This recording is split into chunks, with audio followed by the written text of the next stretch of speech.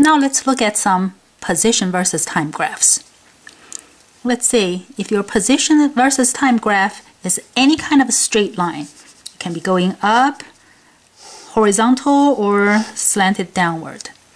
If your position versus time graph is any of these straight line, what can you say about the velocity and acceleration of the object?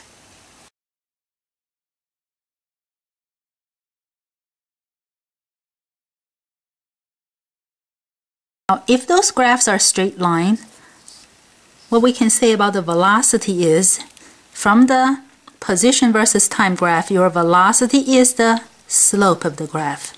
If it is a straight line, that means the velocity is a constant. So the velocity doesn't change. If it has a positive slope, the velocity is a positive constant. The velocity is a zero constant. The velocity is a negative constant.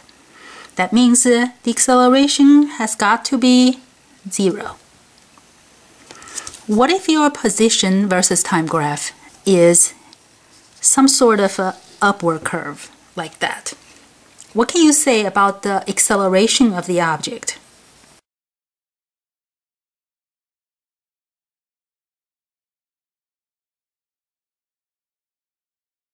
Since the velocity is the slope of this graph, having an upward curve means the slope at first is negative, and then it gets less and less negative, and then the slope is zero, and then it turns more and more positive, which means the velocity is getting more and more positive, less and less negative, and then more and more positive. So the velocity is changing in a positive x direction, which means the acceleration, which is delta v over delta t, must be positive. What if your position versus time graph is any part of a downward curve?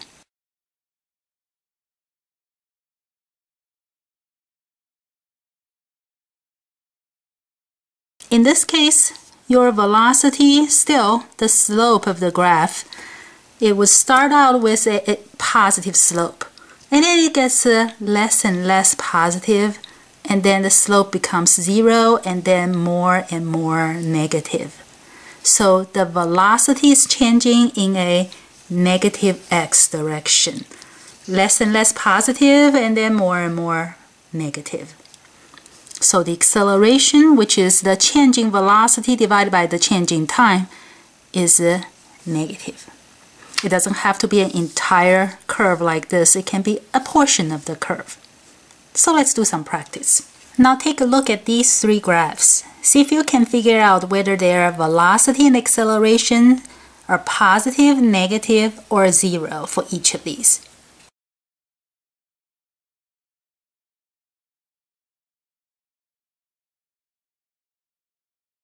So for this one, since the velocity is the slope of the graph and the slope is negative, so the velocity is negative.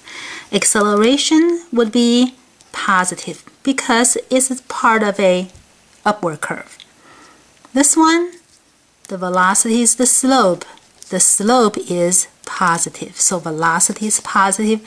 The acceleration is negative because it is part of a downward curve. For this one, the velocity is negative because the slope is negative. Acceleration is also negative because this graph is a part of a downward curve. Now let's look at these three graphs again. In which of these is the object speeding up? In which of these is the object slowing down?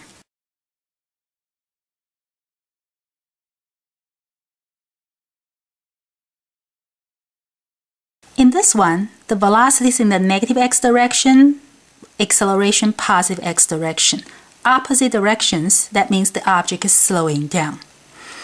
These two, also opposite directions. If velocity and accelerations, they are in opposite directions, the object is slowing down. These ones, they are both in the negative x directions. So this object is speeding up. So the acceleration being positive does not guarantee the object to be speeding up. Acceleration being negative does not guarantee the object to be slowing down. It also depends on the sign for velocity. If they carry the same signs, same direction, speeding up. If they carry opposite signs, opposite direction, which means the object is slowing down.